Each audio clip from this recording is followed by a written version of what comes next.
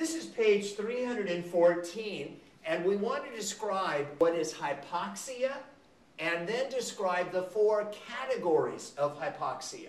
The word hypoxia literally means low oxygen. Hypoxia, low oxygen. It is a deficiency of oxygen reaching the tissue cells of the body. We divide hypoxia into 4 categories. The first is called hypoxic hypoxia. Basically, it is due to a decreased amount of oxygen in the lungs, in the alveoli of the lungs. Because there's less than the normal amount of oxygen in the lungs, that results in a decrease in oxygen content in the blood.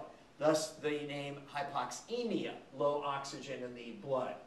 Basically, you get hypoxic hypoxia or hypoxemia anytime there's a respiratory problem, creating a state of hypoventilation. What are some examples of hypoxic hypoxia or hypoxemia? Pulmonary diseases such as bronchial asthma, emphysema, tuberculosis.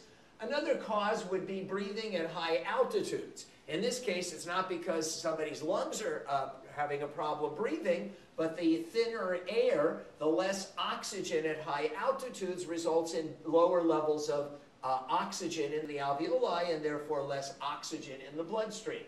The third cause of hypoxic hypoxia or hypoxemia is where the person is hypoventilating, breathing less than normal because of depression of the respiratory center.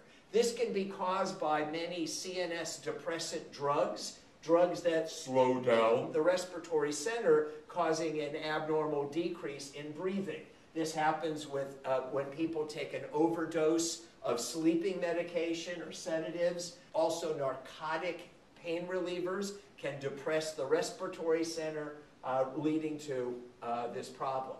A second type of hypoxia is called anemic hypoxia. Anemic hypoxia is when there is less oxygen being carried by the red blood cells than normal. This can be a result of either low hemoglobin content in the red blood cells or a decreased number of red blood cells. Examples of anemic hypoxia include hemorrhaging, that means bleeding. If somebody is bleeding and the blood's gushing out of their body, then their red blood cells, their total number of red blood cells is decreasing, and they have less capacity to carry oxygen in their blood. Another type of anemic hypoxia is Pernicious Anemia. This is a vitamin B12 or cyanocobalamin deficiency. Therefore, the red blood cells have a lower amount of hemoglobin inside the red blood cells, and therefore they carry less oxygen than normal. Another cause of anemic hypoxia is sickle cell anemia. In sickle cell anemia, this is a genetic inability to make normal hemoglobin. The hemoglobin that is produced in people with this genetic disease is an abnormal form of hemoglobin that carries less oxygen than normal hemoglobin does. It's known as hemoglobin S rather than the normal hemoglobin A found in normal red blood cells. Another cause of anemic hypoxia is carbon monoxide poisoning. Carbon monoxide is a toxic gas. It is produced by cars. It comes out the exhaust pipe of cars.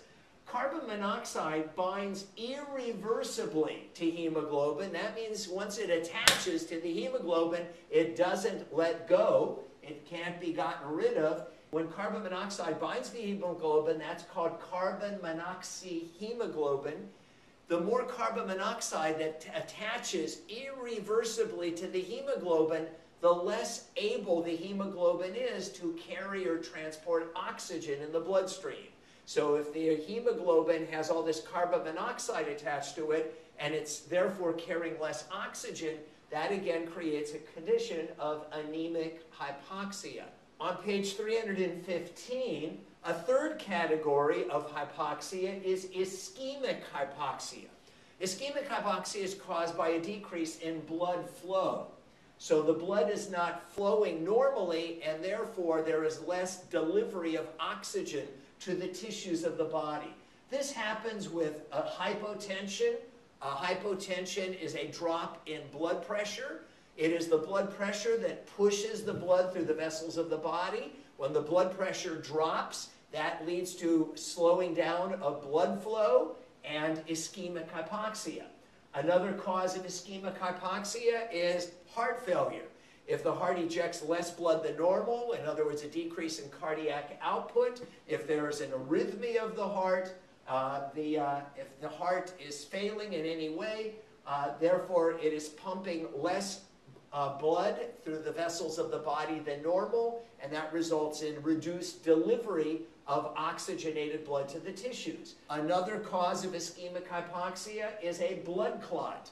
A thrombosis, a blood clot that forms in a vessel, obstructs the flow of blood, or an embolism. An embolism is a dislodged blood clot. It originated one place in the body, it got dislodged, it is carried in the bloodstream to somewhere else in the body where it obstructs or blocks the flow of blood to some tissue of the body, reducing the delivery of oxygenated blood. All of these are examples of ischemic hypoxia. The fourth category is called histotoxic hypoxia. Well, it has the word toxic in it, which means poison. In histotoxic hypoxia, the problem is cellular respiration isn't occurring.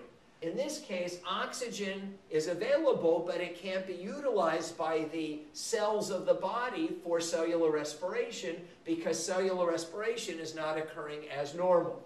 An example of something that causes that is cyanide poisoning. Cyanide is an enzyme inhibitor, and cyanide inhibits an enzyme needed in cellular respiration, preventing cellular respiration from occurring.